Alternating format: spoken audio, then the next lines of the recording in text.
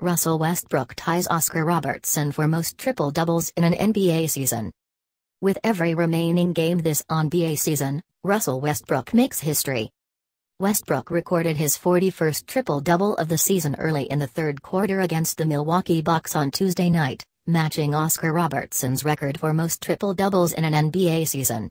The Oklahoma City Thunder have 5 games remaining to try to surpass the Big O. Something tells us he'll manage to set the record before the season is done. At this point, Westbrook has all but locked up a triple-double average for the entire season, too.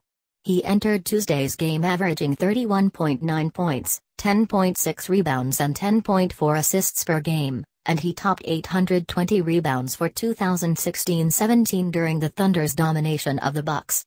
He needs just 17 more assists to reach 820 dimes on the year. While we've grown accustomed to Westbrook's triple-double ways, take a minute to let this one sink in. 41 triple-doubles in a season means there was a 50-50 chance Westbrook would get a triple-double in any game this season. That's patently absurd.